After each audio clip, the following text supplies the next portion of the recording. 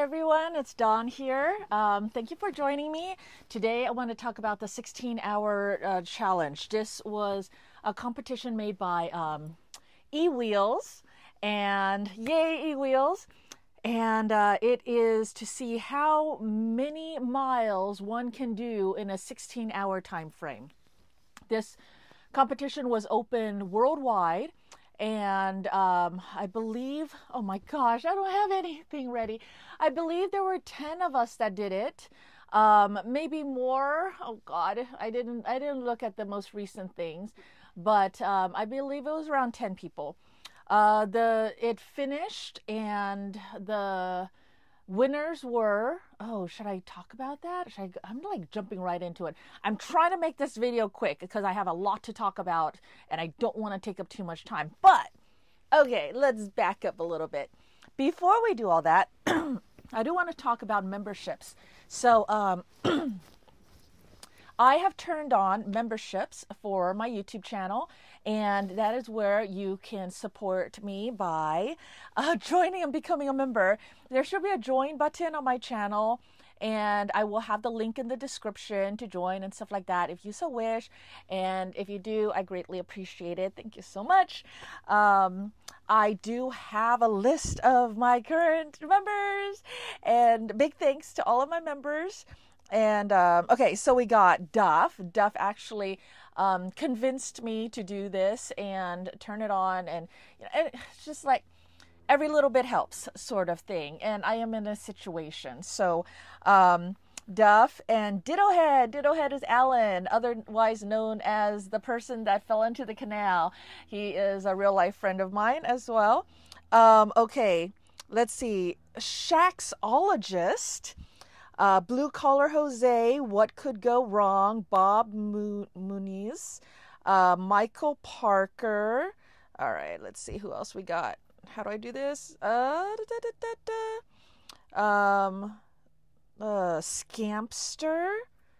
Oh my goodness. On air promo. That's Larry. Uncle Joe's Fun Zone, Mark McFarland, Anonymous Stingrider. So, nine Electromatic, E Simon, and A Viking. Those are my members. Thank you so much for joining. I really appreciate it. And actually, that's way more than I thought I'd get so far. We haven't beat Duff yet, so a little ways more to go. But all right. So the 16-hour challenge ended, and the top three were Roger first, me second, and then Cher. And let's see, Roger got 363.75 miles. My official miles was 361 miles. And God, see, I am so unprepared. I believe Cher got 320 some miles. So tonight, today, what is today? Today is June 5th, Wednesday, and tonight at 6 p.m. Pacific Standard Time, Roger is doing a live stream, so join us there tonight. And he's doing a live stream, and I don't even know who's on it.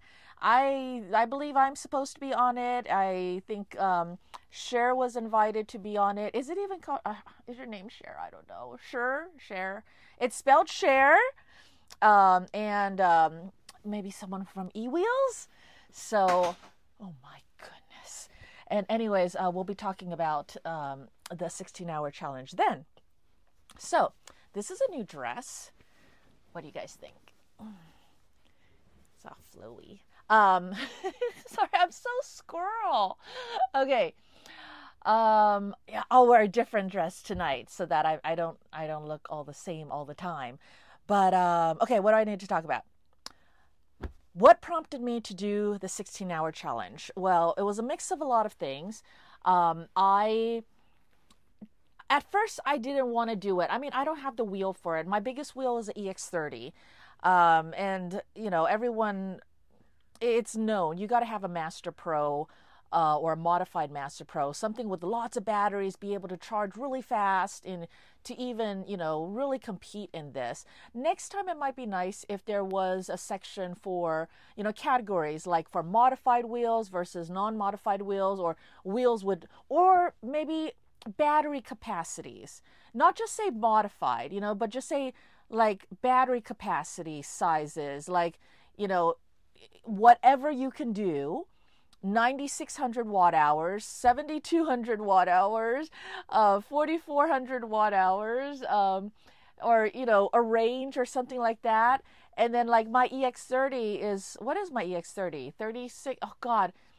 I have this thing in my brain. When I start spouting out numbers, they all start getting jumbled up in my head. What is my EX30? 3,600 watt hours?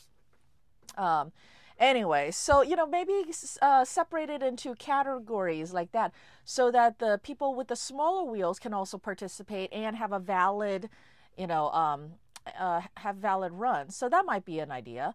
Other things were that, since it is worldwide, but in different parts of the world, it's different seasons. Other places are in rains right now and snow or whatever, so they need it at different times. And I don't know, there's a lot to think about. It's hard to cover something worldwide and have it work for everybody, right? But anyways, this was, from my understanding, from all that I know, EWheels' first time. And so kudos to them for throwing out such an amazing idea, for a challenge. And at least now that we've done it once, now we know more of what to expect, and maybe we can accommodate others. And look at me, I'm saying we, right? But anyway, so what prompted me to do it was that I was just, there's a lot of negative in my life right now. My divorce is not going well, and I lost my house and my daughter, and without going into too much details, basically I just have to move and I just have to get out and everything else stays the same. I just have to leave. And why is it like that? Partly my fault, because when the divorce first started, then I was just kind of like, the idea was presented to me by my ex, and the way that the frame of mind that I was, or state of mind that I was in, was that I was severely depressed. And how he presented it was, he's the one with the job, he's the one with all of the resources, and so he takes the house, he takes over everything, and that way everything stays the same, and nobody else's world gets turned upside down except me, and I just quietly leave. And yeah, for me, it was important that everyone else be okay. So, but now I am faced with the very, very scary thing where, I have to get out into the world, scary big world on my own. And that is just very scary now, that I'm faced with it. Anyways, and, you can say all this and all that and whatever, but at least they're all okay. So, with all of this stress, you know how sometimes, like, when you have so much internal emotions and fears and all that comes up, sometimes you just need a distraction, and sometimes you just need to throw yourself into something. So whereas other people might cope by throwing themselves into work, or throwing themselves into a project, right? And I guess that's what the 16-hour challenge was for me. I am so swamped and overwhelmed emotionally and mentally and spiritually and everything. I've been working on myself, trying to heal and my own spiritual and healing journey. But, everything is crashing down around me in my real world. And so throwing myself into this challenge was an act of desperation to just get some kind of relief from all of the mental stuff and turmoil in my heart and my mind. So I still haven't posted the video footage from my first 16-hour challenge, and I've been debating if I should or not, because now, it's kind of like, oh, who cares now? But you know what? I think I will, because I did do it. It was a big deal for me. And I have the footage, so I'm going to get my act together, and I'm going to put that together and get it out there.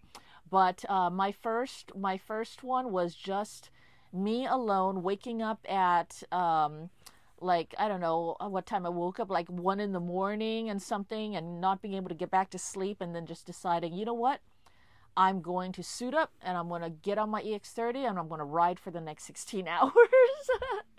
And I did that without much of a plan, without a route, without anything really. I have my Roger charger and my EX30.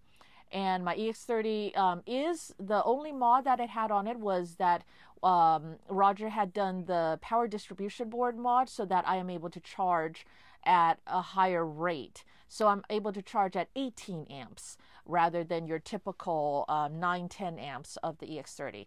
That's the only mod on it. Otherwise, it's, you know, just a plain stock EX30. And now here's the thing. I have never been an endurance person. I have always considered myself to be a fast, like sprinter type, you know, sprint and then I'm done. You know, it's like, because one of my biggest flaws, one of my biggest weaknesses is that I get bored really easily, and I have to like hop from one, I'm ADD, I have to hop from one thing to, I can't focus for very long, right? So just the thought of riding for 16 hours seemed impossible to me. But, okay, so I hopped on my EX30, I set out, and I did it. I completed it, and I did like 252 miles, and I was very happy, and I was very surprised that I was able to do it. Oh God, I have to keep an eye on the time here. Okay. But I actually ended that ride feeling like I actually could have done better. I felt like I had not given it my all, that this wasn't my best, and and all that. So then I kind of had a feeling that, you know, hey, I should do it again and do better this time, because I felt like I still had so much in the tank, which was insane to me, because you think I'd be completely drained after that, right? So, but then, you know, I'm talking to people, and then they're like, yeah, well, what would have happened if you had had a Master Pro, you know, or an actual wheel that was a contender? And what would have happened if I had, if I build on learning from the mistakes I had made this first attempt, and then, you know, apply that into a second attempt. So then the talk of a second attempt came into being.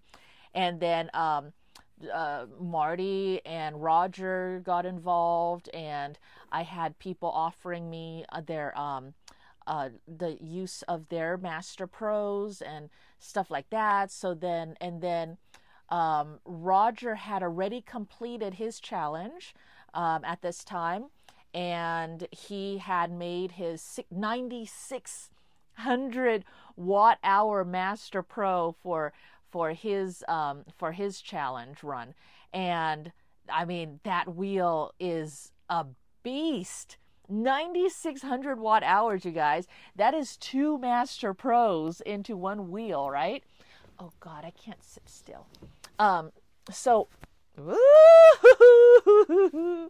okay, I have to remember this. I'm not used to. Anyways, let's sit sideways. Oh God, my leg. Okay. So, I can't ride that thing. I don't know how heavy it is, but I don't know. Can you guys figure it out? A Master Pro and a full another set of Master Pro batteries on top of it?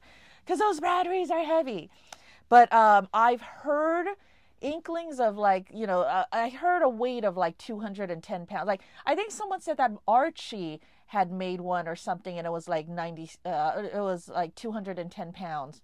Something like that. So anyways, that's the number. That's the only number I have in my head. Anyways, it is, but it's not just about it's heavy. If you look at his, Roger has his 16-hour challenge video out, so definitely take a look at his channel. He has lots of great videos out, but it's long.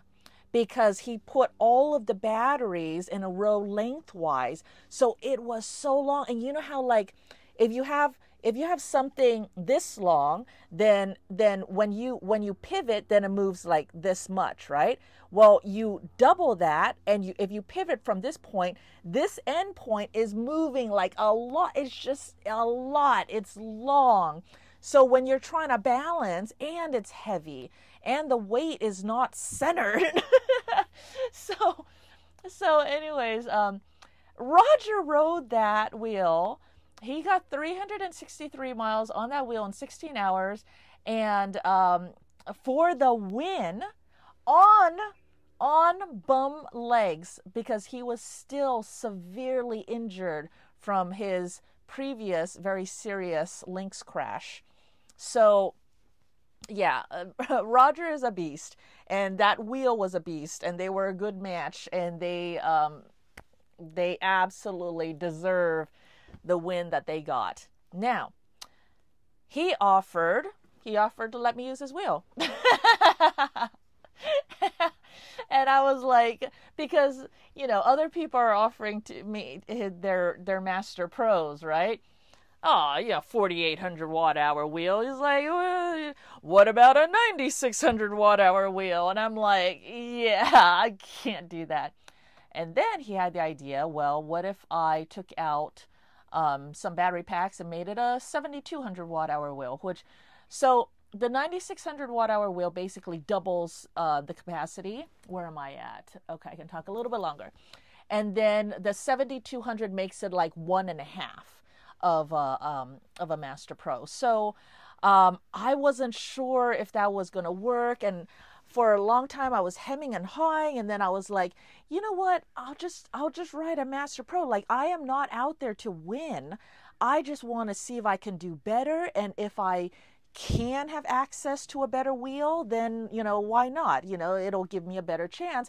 But I know I'm not going to win against a 9,600 watt hour wheel and Roger. I mean, that combination is like the lethal. What do they call it when you have a lethal combination or something like that? You know, like the epitome, the epitome of like, right? It's like, I know I'm not going to win, so, you know, it's like I'm just fine with a Master Pro, because at least I know that I can ride a Master Pro. And the only reason why I know that is because Jeff at the last Sunday ride let me ride his Master Pro, because he was gonna let me ride it for the competition. And then I rode it around in the parking lot. I was like, hey, I can ride a Master Pro now. So at least I know I can, you know, ride the Master Pro. How much time I got? 3 minutes. Okay. And I'm just saying that for myself, because I have to stop this and I have to start it again, because my phone's weird. Anyways, so, but then, you know, Roger was like, no, I think you can do it and all that stuff. So with his encouragement, I was like, okay, let's try it. So, you know, I guess I'll be willing to try. So, we got that put together, and I helped a little bit with that, and then we got it loaded into my car on Wednesday. This is the last week of the challenge. So it was Wednesday and then Thursday, and you had to have your submissions in before midnight of the end of Friday. Or yeah, midnight is the end of Friday. Okay, so Wednesday I picked it up. Thursday night is when I would have to start it to do my 16 hours before the end of the time. So I was literally at the end of the time to do this. So, yep, I picked it up on Wednesday, you know, got my pads put on it, got my EUC World working and synced up with, or connected, what do you call it? When paired with EUC World and all that stuff, you know, got everything going to where I'm like, okay, I think I still don't know if I can ride the thing. I tried and it seemed like I could, but nah, right? So anyways, basically it would boil down to Thursday, depending on when I started, or, you know, Friday morning, and then that was when I would have to get on the wheel for reals, see if I can ride it for reals, learn how to ride it, and then ride it for the next 16 hours and do the best that I can. All right, let me switch to part 2. All right, so where was I? Let's see. So it is now Thursday night, and I don't even remember all the details now. But I get up and I'm starting to get ready. And I think it was like 1 in the morning or midnight or something like that. I had only gotten 2 hours of sleep. So I hadn't gotten a lot of sleep, but that in itself wasn't too big of a deal because I haven't been sleeping well anyways. So anyways, I get going, and it's like, I think I started at like 1 or 2 in the morning or something like that. And I hit the streets, and I wanted to be out in the streets when traffic wasn't going to be so bad. And my plan was I was going to be on the streets until daylight, and then I was going to head over to the bike paths. I get on the streets and I'm going, it's dark, and the first few miles were very sketchy, and I had chosen not to bring, this was with the recommendation by Roger, not to bring the Insta360 camera, just focus on the wheel, which I totally, when he suggested that, I was like, yeah, that's smart, because I need to just focus on the wheel. So, what am I doing? So anyways, I get out there. There was one, I'm getting pretty good. I'm learning the wheel and everything. That whole entire leg, my first leg, I did 97 miles. I got it down to 92 volts, and I only put my foot down twice. I ride for about 3 hours, and then I charge for about a little bit over an hour, like an hour and 10, hour and 20 minutes, something like that. And then I ride for 3 hours. And so I had a total of 4 legs, 4 riding trips, and 3 charges. And the first time I charged, I came back home. Then the next 2 times I charged at Roger's shop. And at home, I had, with Roger's help, made a dryer. My dryer outlet can handle 40 amps. So I went to Home Depot and I got an adapter for a plug to plug into the outlet. And then Roger told me how to wrap the wires and stuff to another plug so that I can plug in the chargers to that. And it's a 3-prong outlet thing. And it would maintain the 240 volts and for up to 40 amps, so that I could, with 2 Roger chargers, I could pump out 38 amps to this wheel. Let's see. There was one scary moment in that leg that was super scary, that would have been the end of everything, where I was riding down the street and the cars were starting to come, and it was dark, and I kept hugging the right side of the lane. Well, at this part of the lane, the road is like this wide, right? It's like plenty of road, but it was like there were 2 lanes here, so 2 car lanes here, and then over here was a right-hand only turn lane. But the road still looked this wide all the way down. So I went into the right turn only lane, and those cars are over there, and I'm just, cruising along here. And I didn't realize until I was right on top of it that after it became right-hand turn only, then all of a sudden, after a few feet, the road just cut out. It stopped, and it became construction.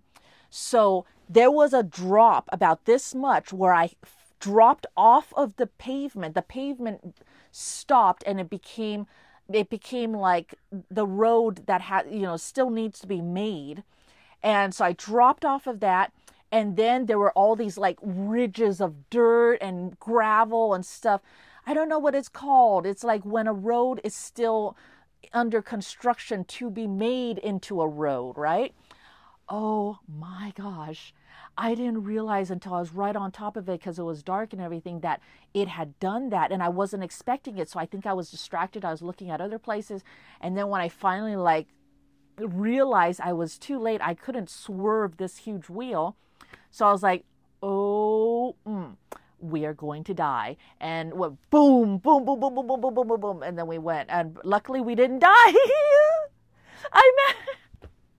We managed to get back onto the road and everything was fine. But that was the scariest moment. Okay, the whole entire time, my goal was to ride around 40 miles an hour. For the first leg, I actually rode my average riding speed was 37 miles an hour. I only put my foot down twice. In all of the legs, I never really had to put down my leg. I didn't have to take a break due to my legs or anything. My knees were hurting at the beginning, but weirdly enough, my knees actually, they kind of got used to it. I learned how to ride the wheel. I got good at riding the wheel. And then I had to learn how to sit on the wheel. I've never been a seated rider before. Not anything that you would call a seated rider. Okay. I wasn't that good. I could sit, but really comfortably in a straight line or slow. Definitely not at 40 miles an hour and, winding through the bike paths and obstacles and stuff like that. I had to learn that.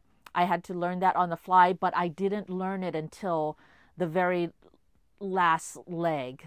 So if I had done that from the beginning, doing proper seated riding from the beginning, I could have done better. But I didn't learn it until the very last leg. And even then, anyway, so there was that. Maintaining my speed was fine. I actually got really good at maintaining my speed and holding the speed. And, every time I checked, I was pretty much somewhere between 35 and 42 miles an hour. And I would, adjust accordingly. The discipline, that was something that I impressed myself about, was that I actually grew some discipline and patience somewhere along the line in my life. And so I was disciplined and I was patient. The third leg was the hardest for me. The third leg, I started to fall asleep. I was bored. When I fall asleep, it's not because I'm tired. It's because I'm bored. I'm mentally bored. And I don't even know how much of the second leg I did asleep.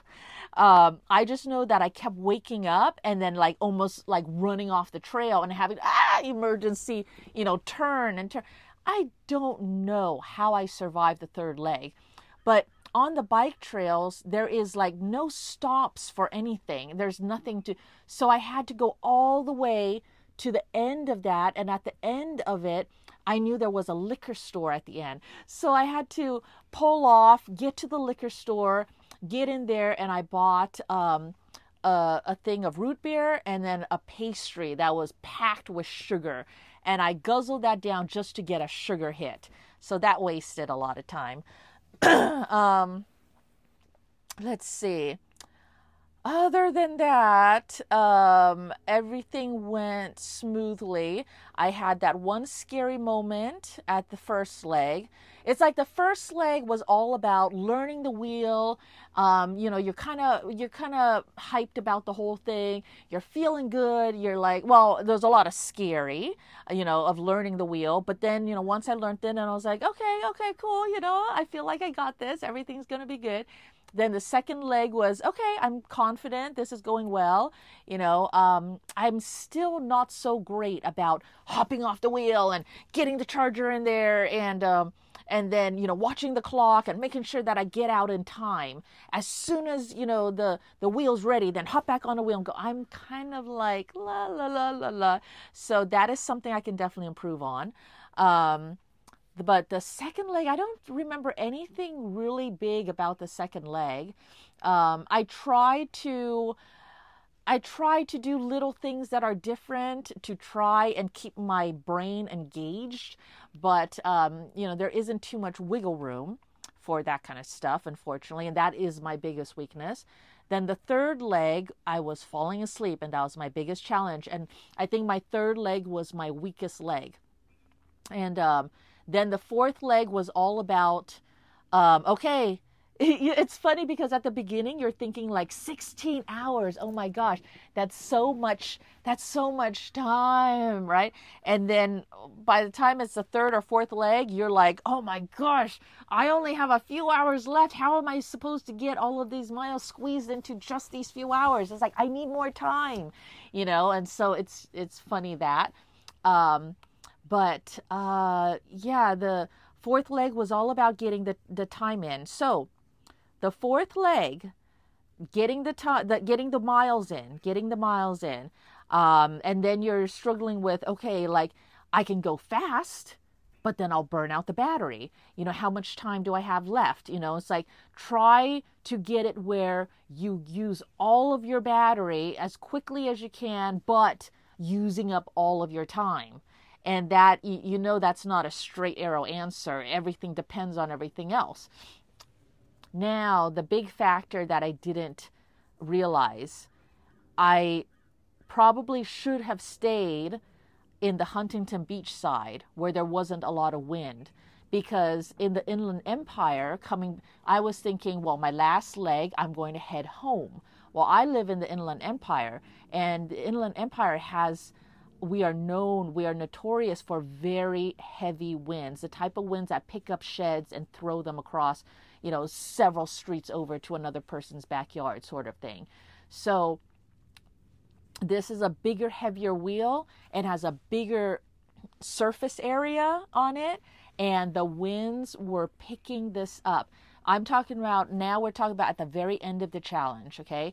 I'm racing the clock to get more miles in, and the wind is picking up, and there were several times that it picked up this wheel and shoved me, and I am only this big, and the wheel outweighs me, and the wind is stronger than I am. And those two things combined against me, I felt like I was going to lose. So several times they worked against me, and I was scared, but I saved it and everything was fine. But I was like, to the point where, like, okay, I'm not going to focus on the competition anymore.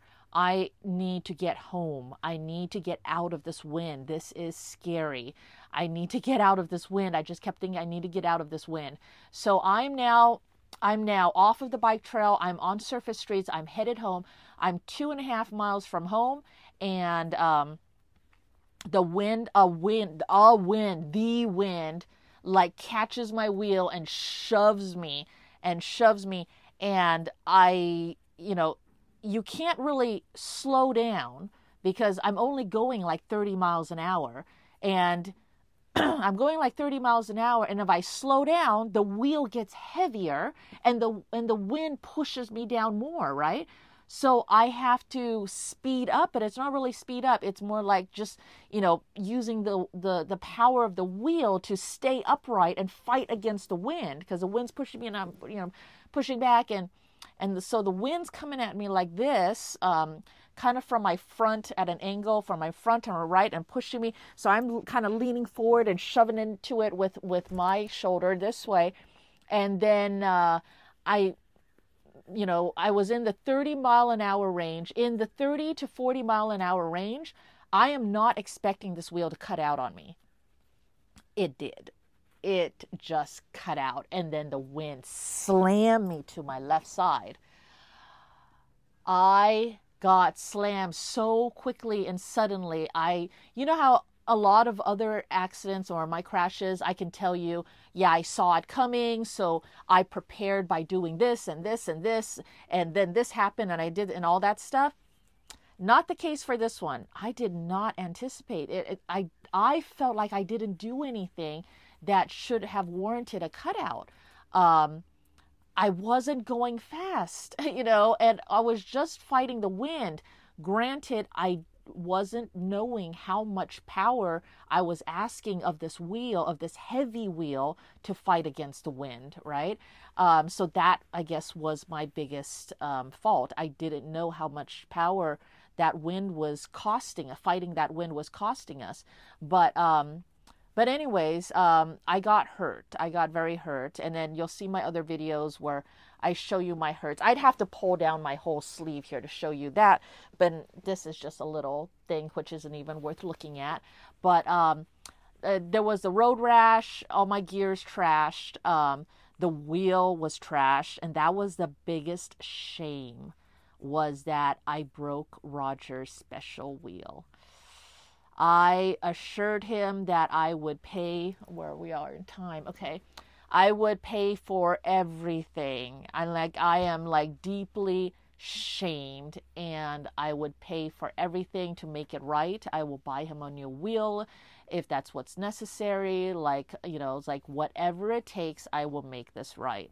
I'm so sorry.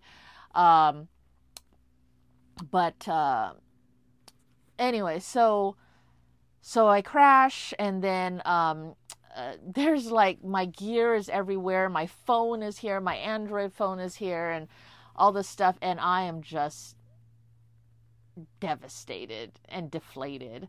Not just about the competition, but mostly about just ruining Roger's wheel and all that stuff. And I'm not kind of in a place in my life it's like, right? So anyways, strangers came up and they helped me out and they gave me a ride home. So big thanks to Good Samaritans out there.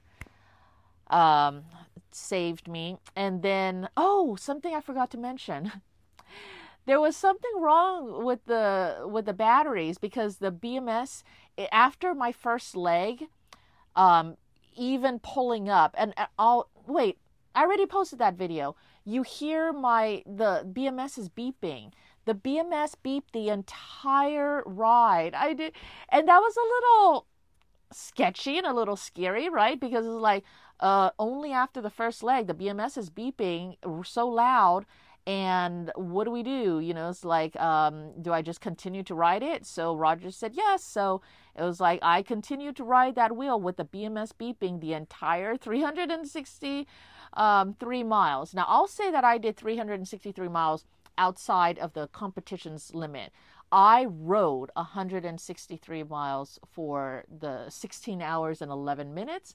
But for the competition, they chopped off the last 11 minutes because it's only 16 hours.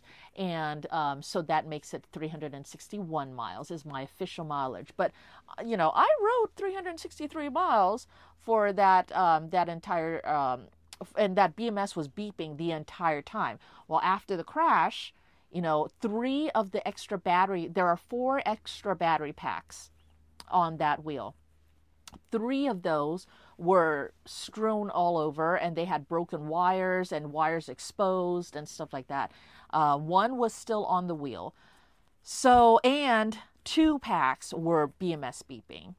So now it's like, ooh, this is kind of a dangerous situation. So we get, the worst part of the crash was that, all right, so the wind is pushing at me from this way, and I'm leaning up against it, and then the wheel cuts out, and it shoves me over this way. I crash on my left side, my left shoulder, my whole part of my left side of my helmet, all of my gear on my left side is just like, bam, right?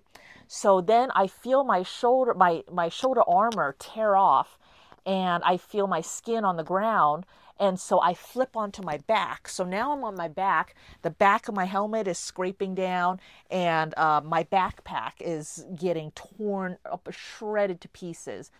But I'm on my back now because that's where I have protection. But the wheel, this 7,200 watt-hour wheel, when it oh God, do I have enough time? When it decided to cut out, then you know what I was not tethered to this wheel. So when it decided to cut out, then it did that somersault thing. And when it did that somersault thing, I'm on my back like this, and it somersaults and it hits me in my stomach. And that is a big, heavy wheel. So I had like internal organs writhing and unhappy and bruising across my ribs and both sides and up high. And it's like, so that was, so anyways, I'm injured. And then I have to load up this wheel, this heavy ass wheel, and all the parts to it and get it to Roger's shop, because the BMS is beeping. I have exposed wires. We don't want it catching on fire. So get it to a shop. I help him to take it apart, neutralize the danger, and then the night is over. So, so then after that, EWheels, Jason comes on, and he congratulates us and everything, because for a little while they were thinking that it might be a tie, but then it wasn't a tie after they analyzed the data, but it was close and all this stuff. But Jason from EWheels, thank you so much, actually came on and said, you know what, we will cover the cost for fixing Roger's wheel. So big thanks to Jason for saving my butt on that one. I would have done it, I would have figured out a way and all that stuff, but that really helped me out, and I am very grateful to Jason for doing that. Oh gosh, and once again, I am so sorry to Roger for breaking his wheel. Under any normal circumstances, I can tell you that, I'm not going to crash other people's wheels. I borrow Marty's wheels, or the demo, not Marty's personal wheels, but the demo wheels and stuff like that. And I'm like, I'm trustworthy, and I know to be careful with other people's wheels. It was just really sorry. Those conditions just, and I didn't realize about the whole cutout thing at 30 miles an hour sort of thing. But anyways, everything in that aspect worked out, and by the end of it, it puts Roger's specially modified wheels took up the first two winning spots.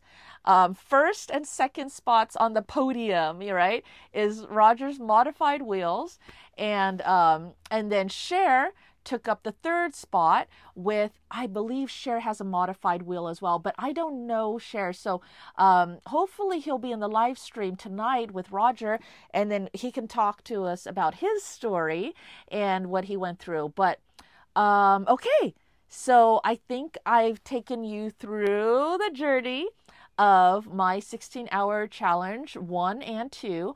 I will try to get the video out, the video footage out of my first challenge. The second challenge video is already out. I know there's not a lot to it, but it's because I couldn't carry the selfie stick, and it's a good thing I didn't, because if I had, then that crash would have killed my Insta360, absolutely. So it was a good thing that I didn't have it then. But I'll talk more about details about the 16-hour challenge, because there's so much I learned and everything, and it was a great experience. Big thanks to Jason at EWheels for putting this on, letting me have the opportunity to test myself and distract myself from real world worries. And big thanks to my new members. Please consider joining and becoming a member. I'm going to try to release member-only videos, and whenever I release a video, I'll try to get it to the members first, and then before releasing it to the public, there's whatever stuff I can do. This one I might not do that with, because we have that live stream tonight, and I do want you guys to get the heads up my story before that live stream hits tonight at 6 p.m. PST. Check out Roger's channel. That's Roger EUC with Roger Charger. He has all the details for everything. I'm just the little little minion, like tagging along in the background. But Anyways, thank you all so much for joining. Thank you all for your love and support. I hope this was entertaining for you, and I will see you in the next video. Thank you. Bye-bye.